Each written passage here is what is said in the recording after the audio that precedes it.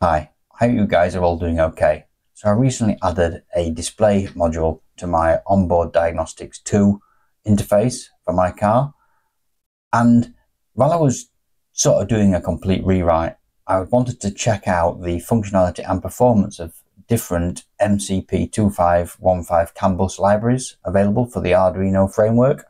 I found the test to be quite surprising, with results ranging from a maximum of only 65% bus capacity to one that could easily achieve 100% bus capacity. The best one could run this 500 kilobits per second CAN bus at 100% capacity and had excellent timing for every frame, while others were just consistently slower than the fastest CAN bus library.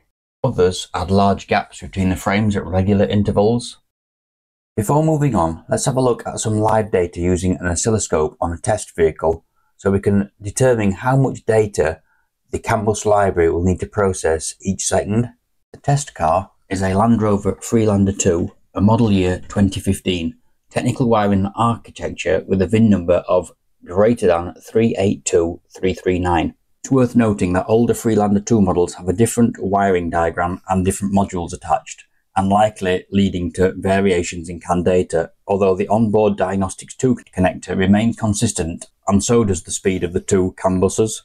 My car, this Land Rover Freelander 2, MyY 2015, most likely shares similarities to the early Land Rover Evoque models, and it will be interesting to compare the two CAN IDs. On the Freelander 2, the high-speed CAN bus, which operates at 500 kilobits per second, there was a minimum gap between CAN frames of 22 microseconds after the acknowledgement slot.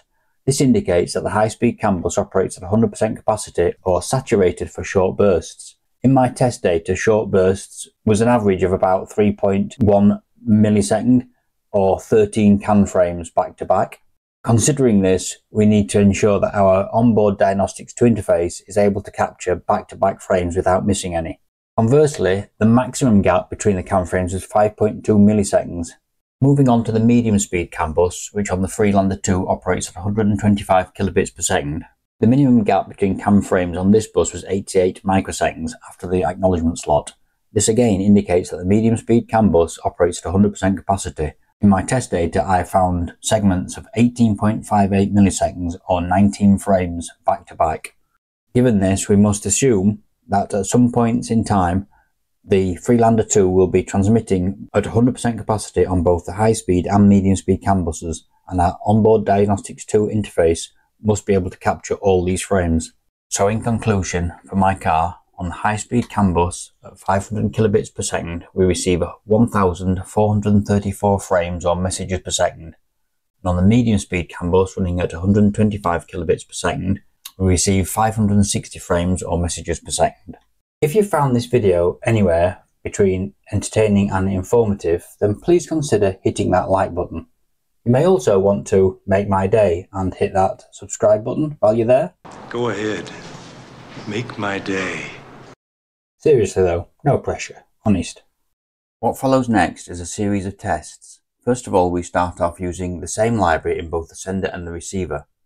Then we take the fastest sender and test it against each of the libraries as the receiver. And finally, we then use all the libraries to connect to the test vehicle. In this video, I intend to review the findings during those tests, and while it's not my intention to upset any developer or maintainer of any of the libraries that I review here, it is hoped that I can offer some sort of constructive insights into each one of the libraries in terms of functionality and performance, so people can make an informed choice of which library to use in their projects. For consistency, the same hardware was used for every test and was connected to the same CAN bus playground. The sender circuit consisted of an ESP32, here marked ESP1, and two MCP2515 modules, marked here MCP1 and MCP2. It's worth noting that both MCP1 and MCP2 are connected to the ESP VSPI port. Only MCP1 has an active cable to select within the code, and therefore it is the only one that is being used. The plug on the left hand side is a signal sent from the receiver to say when the test has failed, and thus it informs the sender to slow down because it's sending information too fast for the receiver to process it. The receiver was also an ESP32, marked here ESP2, and that also had two MCP2515 CAN bus modules attached, marked here MCP3 and MCP4. Again, like the sender, although they are both attached to the VSPI bus on the ESP32, only MCP3 was actually in operation and being controlled by a cable select pin. It's also worth noting for the receiver that we have a display physically attached, although no driver was loaded and therefore not being controlled. In terms of the code, only minimal changes were made. Here we see the sending code for both the slowest and the fastest library. We can see there on line 28 that we start off with a different sender delay. This is increased slowly by the receiver every time a test has failed, and this was set so as I could create repeatability tests without waiting a long time. We've got the changes for the particular library that needs to be installed. We've got some changes around how the library needs to be configured to start it. We've got some changes there. We didn't use one shot on this test. It wasn't required. There were some data setup changes there required for each library. We've got the sending of the message and how the library requires the data to be sent, or the coding to send the data. And then this is how, again, part of the control of how the library needs to set up. And again, for the receiver library, we're in the same position where we just alter the lines of code that needed to be altered to make a fair comparison between the two libraries. Let's take a quick look at the libraries that I tested, and each of these libraries can be easily installed into your IDE using the Arduino Library Manager. Note that for the MCP-CAN Bus by Longan-Labs, there is an original and altered version. I altered the version because I found that with a quick and easy change to the library, you can speed up the library depending on what speed you're running the bus at. We'll discuss that in more detail later. Let's take a look at the results for each library when sending CAN frames to the receiver. The first test measures the time taken to command the library to send a single frame. Note that for the ACAN2515 is an extremely low number with a star. This is because the ACAN library actually has a set of buffers within the library itself, so the time measured is actually only the data being placed into a buffer in the library, and we should understand that at some point in the future an interrupt will call and take the flow of the code away from the user code back to the library while it actually sends the frame. The best performing library here is the Arduino MCP2515 by autowp. As you can see, it only takes 120 microseconds to command the library to send the next packet of data as a CAN frame on the bus. Given that this bus speed is 500 kilobits per second, the minimum time to send a full frame is 222 microseconds, thus leaving the user code a spare 122 microseconds to prepare the next frame for processing. The second set of test results is where the sender sends 10,000 CAN frames to the receiver. At the end of the test, the receiver reports back if it didn't receive all 10,000 frames. In such a case, the sender adds another microsecond delay in between sending each frame until such time as the receiver receives all the frames. We can see the final sender test delay in the first column. In the second column, this is the time it took the sender to send all the 10,000 frames on the final test. The third column is the average send time for the library. So think of this as the time the user code requests or commands the library to send another frame, and how much time that library takes up before it passes the flow back to the user code. The final column is the bus capacity sustained successfully. As we see in this test, the worst performing library was the AA MCP2515 by codeljo, only managing to fill the bus to 65% capacity. Whereas again, the MCP2515 by autowp managed to sustain 100% bus capacity. I think it's worth pointing out that my altered version of the mcp-can bus by Longan-Labs, which was a simple change, did manage to have a respectable 92% bus capacity. I think at this point it's worth stating that you wouldn't really want to run a CAN bus at 100% capacity due to the arbitration, which could lead to issues. So generally speaking, a rule of thumb would actually be 70 to 80% CAN bus capacity as a maximum. That said, what we will discover from the car is that many CAN bus messages are sent back to back. There could be as many as 20 messages sent back to back. So it's imperative that our receiver can receive them as quickly as possible. Otherwise, we will drop frames. At this point, I want to cover off the changes I made to the MCP-CAN Bus library by Longan-Labs that changed the sustainable bus capacity from 66% to 92%. The change was very simple, and it can be found here in this mcp-can-dfs.h file. And we simply scroll down to this line here and alter the timeout value. Initially, this was 50, as shown here, but I found for the 500 kilobits per second bus, then a value of 7 was perfect, and for 125 kilobits per second, 13 was perfect. I also have to point out here in the mcp-can.h file that I had to add these extra definitions for my two buses because natively the library doesn't support 8 MHz crystals.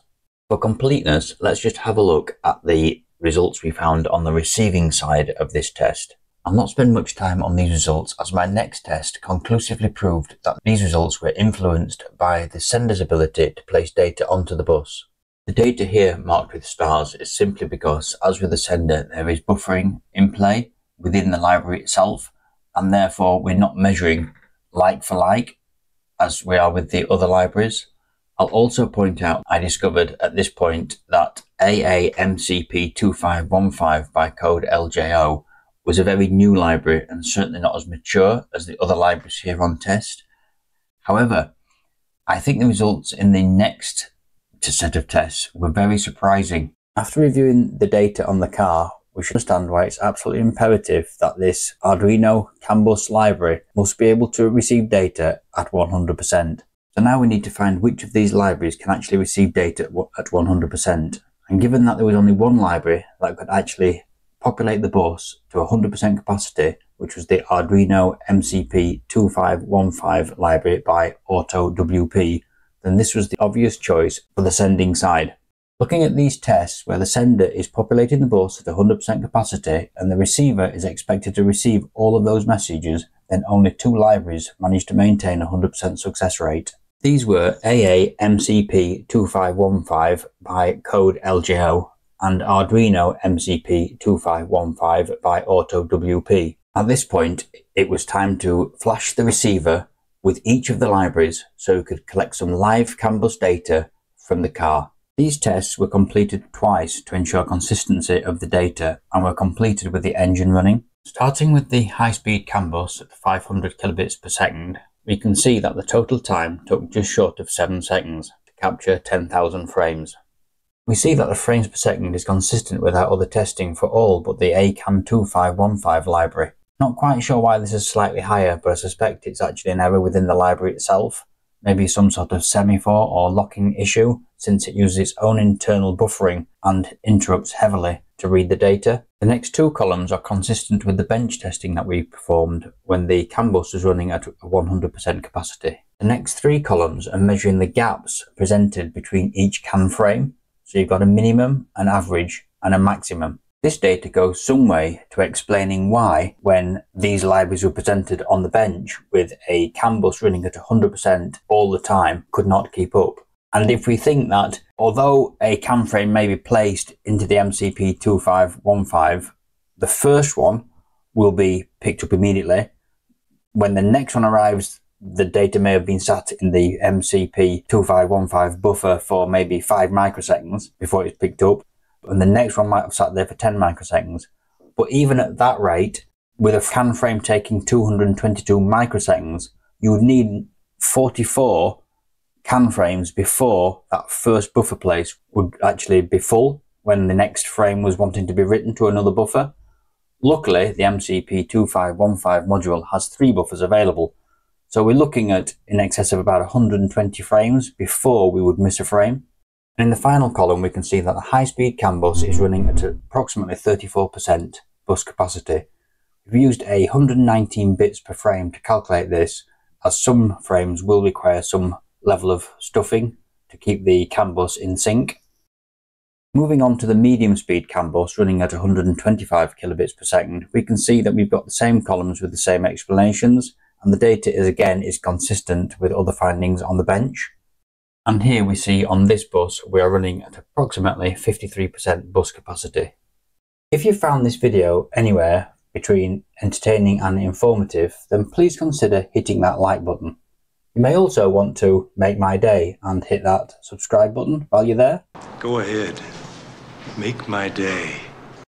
Seriously though, no pressure, honest.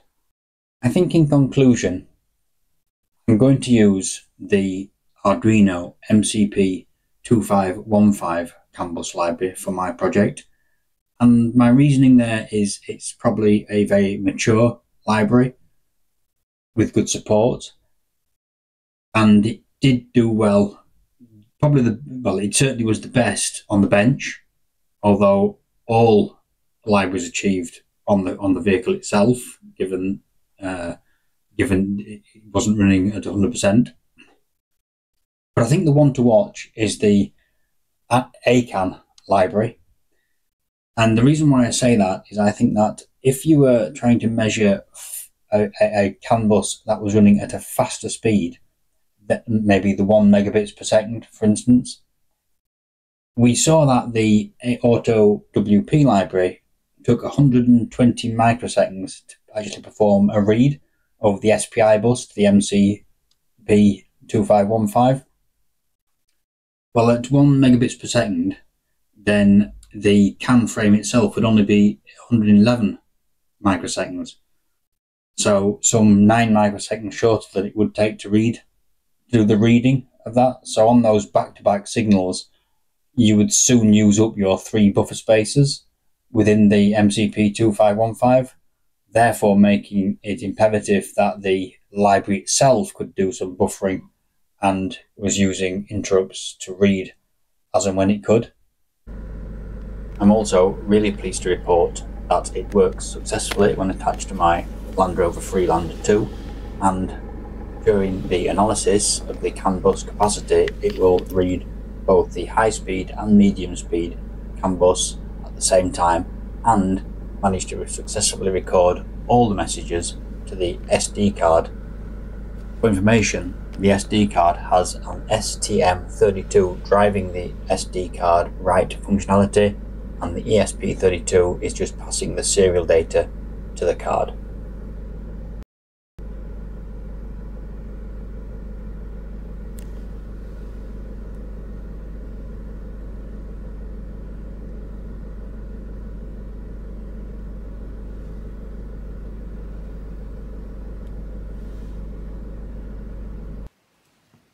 Once the SD card has been removed, it can be loaded into CAN for post-recording analysis.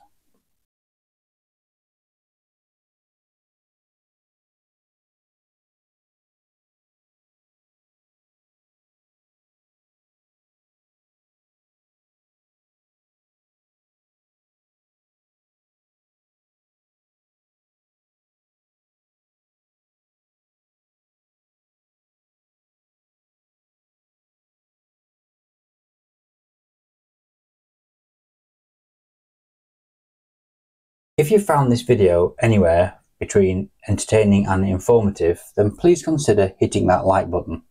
You may also want to make my day and hit that subscribe button while you're there. Go ahead. Make my day. Seriously though, no pressure, honest.